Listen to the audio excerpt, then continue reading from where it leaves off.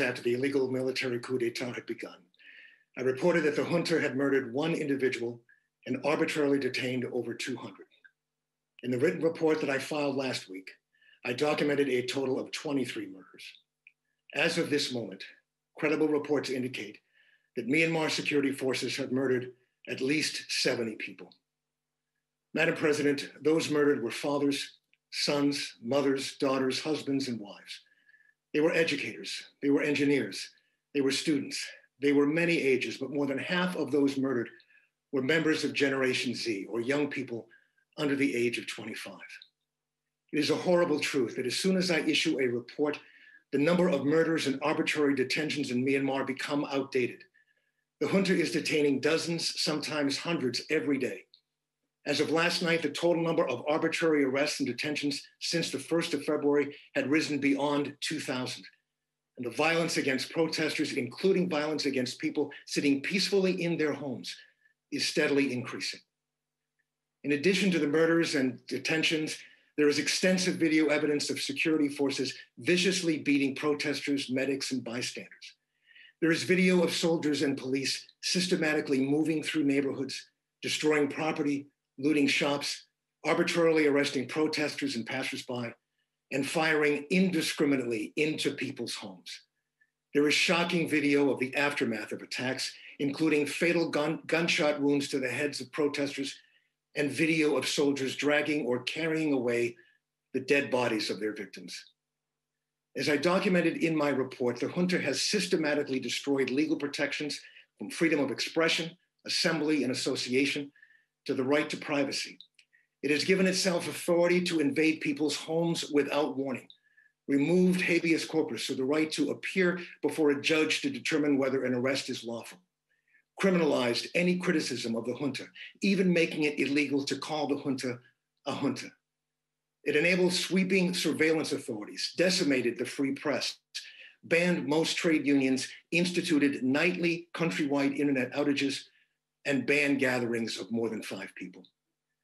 Madam President, the country of Myanmar is being controlled by a murderous, illegal regime. Its current leadership perpetuated the atrocity crimes that are the focus of the charge of genocide before the International Criminal Court of Justice. As I documented in the annex to my report, the crimes against the Rohingya people continue. Since the coup, the Myanmar military has attacked and forcibly displaced several thousand members of ethnic nationalities from their homes. It should come as little surprise that there is growing evidence that this same Myanmar military, led by the same senior leadership, is now engaging in crimes against humanity, including the acts of murder, enforced disappearance, persecution, torture, and imprisonment in violation of fundamental rules of international law. Of course, a full investigation and a trial before a court of law are required to formally find crimes against humanity. And I know that the independent investigative mechanism for Myanmar is collecting evidence on this point right now. But I implore all of you to look at the facts available in light of international legal precedent finding crimes against humanity. Crimes against humanity require one or more prohibited acts, and I quote, committed as a part of a widespread or systematic attack directed against any civilian population with knowledge of the attack, unquote. These murders, imprisonments, enforced disappearances, and other acts against the people of Myanmar clearly appear to be part of a coordinated campaign rather than a series of isolated events. They're directed against the civilian population rather than combatants. They are widespread in their frequency. For example, over 2,000 people arbitrarily detained and with people murdered in at least 28 townships throughout the country. They are well organized with coordinated efforts by police and military pointing to higher level command and control. In other words, these attacks on the people are systematic rather than accidental. And finally, they are being carried out with the knowledge of senior leadership. Indeed, Senior General Myanmar11, the leader of the junta, has repeatedly commented on the attacks and the junta issued a warning on state media of the loss of life if protests continue. Protests indeed continued, and more peaceful protesters lost their lives. Madam President, if we accept that there is a strong likelihood that the Myanmar junta is engaged in atrocity crimes against its own people right now, as we sit here, what do we do about it? Knowing as we do the price of international inaction, what action must be taken immediately?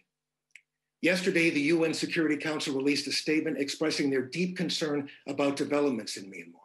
They condemned the violence against peaceful protesters and expressed continued support for a democratic transition.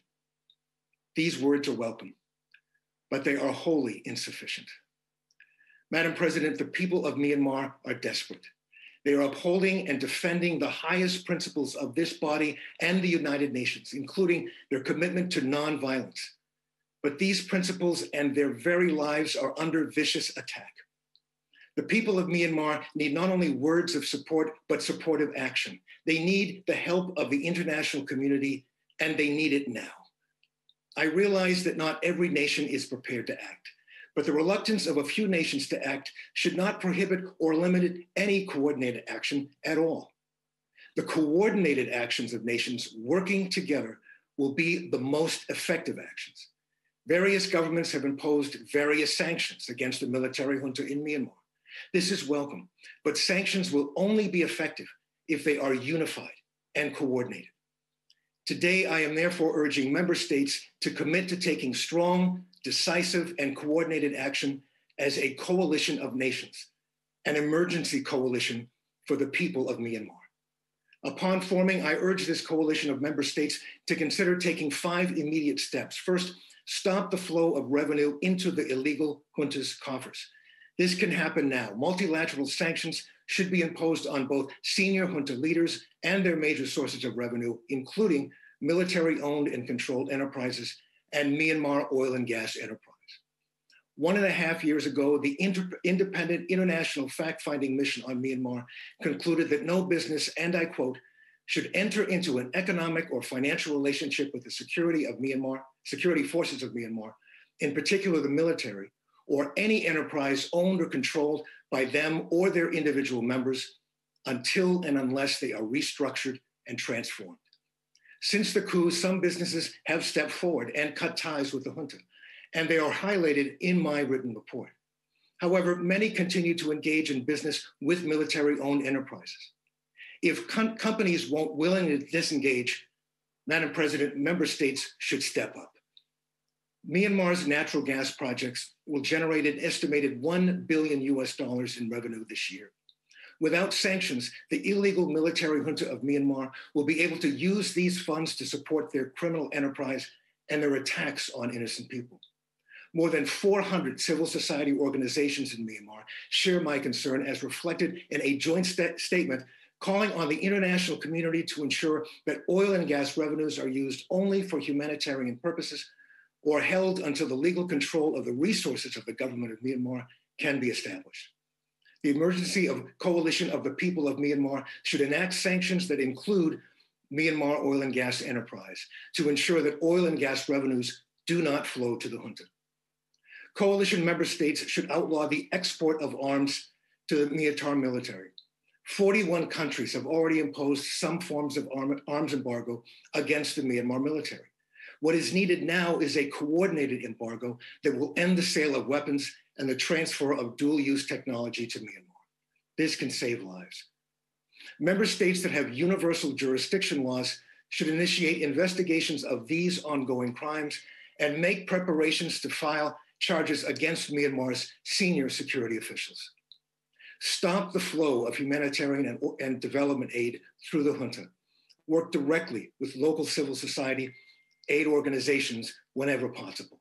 And finally, I urge member states to deny recognition of the military junta as the legitimate government representing the people of Myanmar, precisely because they are not. These are but some of the actions that nations together can take to fulfill our collective responsibility. Others can be considered. But what is critically important is that member states coordinate their actions and work together in a coalition committed to standing with and for people under attack. Despite the widespread and systematic atrocities that the Myanmar military and police forces are committing daily, The people of Myanmar continue to rise up from every corner of the nation as a diversified yet powerfully unified whole.